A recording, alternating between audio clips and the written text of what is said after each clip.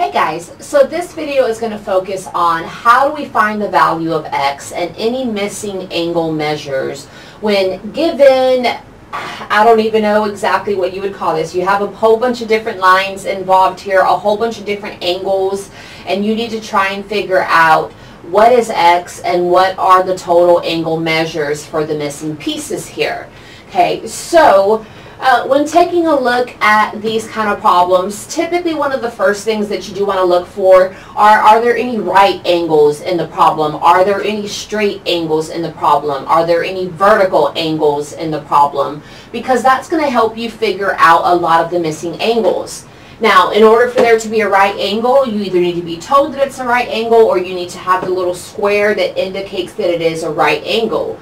We don't have that going on in this problem. We also don't have any straight lines. All of these are going off in different directions. None of them are a smooth line that goes straight across. The reason that we like to have that is because that indicates a straight line is equal to 180 degrees. So we can use that fact to try and help us here. But we don't have any of that going on for this problem.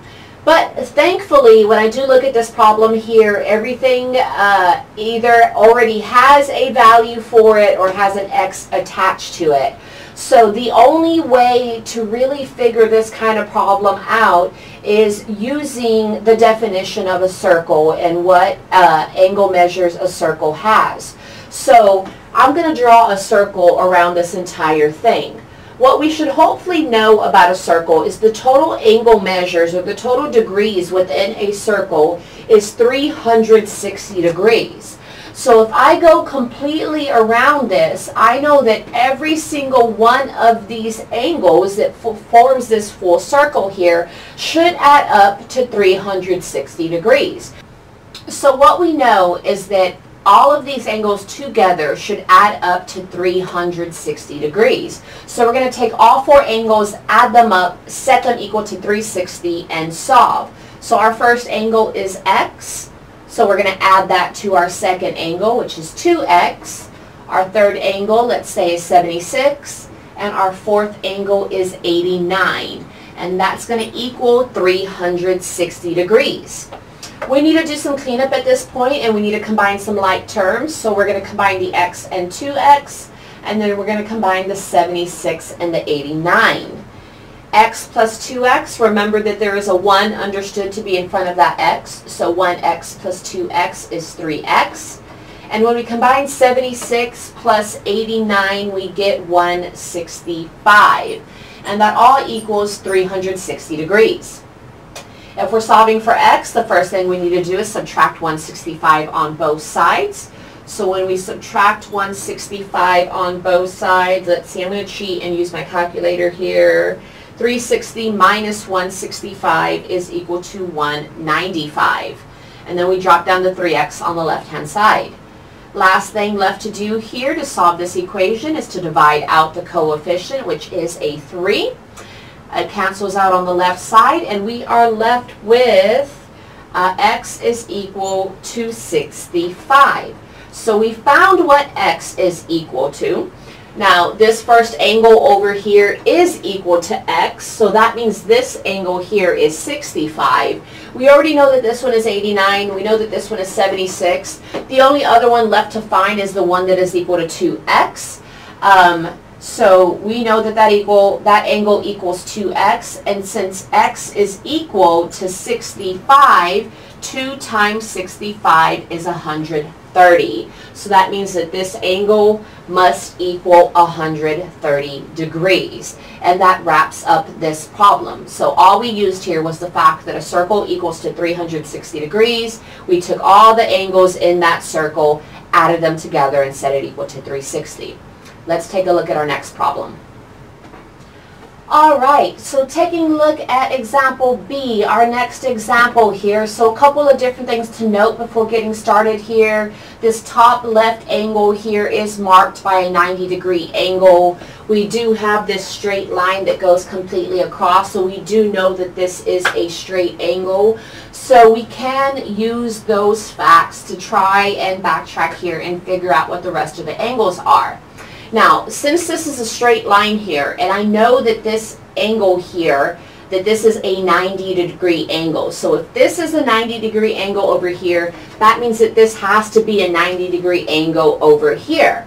And in this 90-degree angle, this section over here, I have two different angles. I have the x plus 8 and the 2x minus 8. Since both of those are within this angle, that tells me that both of these should add up to 90 degrees.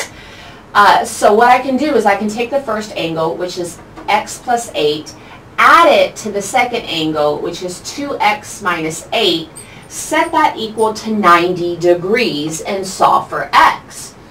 When we solve for x, the first thing we need to do is combine like terms. 1x plus 2x is 3x. Looking at our numbers, we have a positive 8 and a negative 8. That actually cancels out. So we're left with 3x is equal to 90.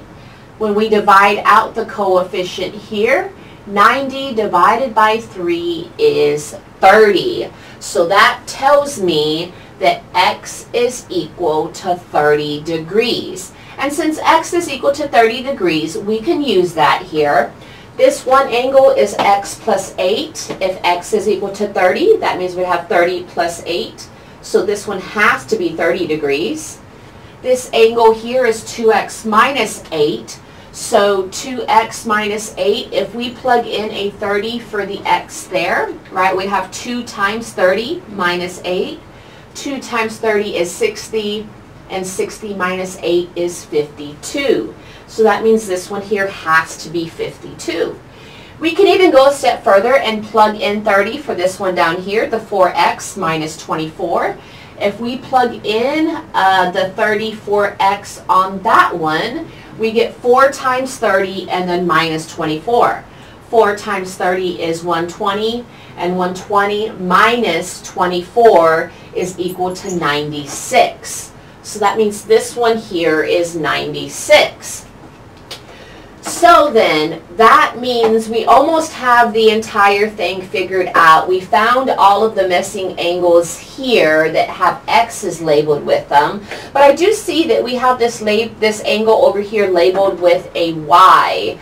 So we need to figure out what that y is equal to. So let's see if we can figure out a way to do that. So we don't have any other y's in the problem, but what I can kind of do here is I do have two straight angles. This is a straight angle, right? This line goes completely across. And what we know about straight angles is straight angles equal 180 degrees. So everything within this straight angle here is equal to 180 degrees. Now, I know this one is 96. I know this one is 52. So if we take 180, subtract 96, subtract 52, we should get what this one here is equal to. Right? Because we know that everything within a straight angle equals 180 degrees. So if we subtract away this, we're going to find the missing piece. So we do 180 minus 96 minus 52 is going to get us this missing piece here. So 180 minus 96 and then minus 52 leaves us with 32 degrees. So we know that this piece here is 32 degrees. So then what we're going to do is we're going to do something very, very similar here. We're going to use a different straight angle here. We have one other straight angle in our problem, and it's this one right over here because we have this line that goes straight across. So that means all three of these have to equal 180 degrees. So what that's going to look like here is if we take 180 and then subtract away the 32, subtract away the 96, it's going to give us this missing piece over here. Alright, so if we do 180, we know this one is 32, we know this one is 96, it should then give us what y is equal to. So 180 minus 32 minus 96 is equal to 52 degrees, which we can see is actually equal to the 52 degrees of this one over here. These two are obviously vertical angles of each other, since vertical angles are equal to each other. But otherwise, that wraps up all of the missing values that we had for this particular problem. That's it for this video.